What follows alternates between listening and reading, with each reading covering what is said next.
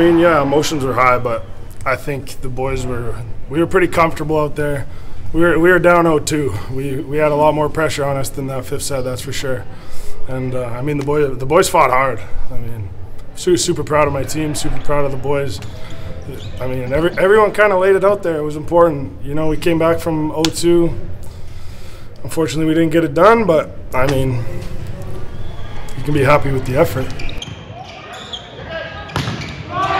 You play teams like that, and you only get better. You're not getting worse playing a team like that.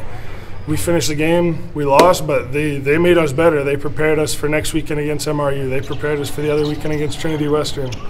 I mean, and if we're going to play like that, if that's our baseline for the next 2 weekends to get better and get ready for playoffs, then that's all you can ask for.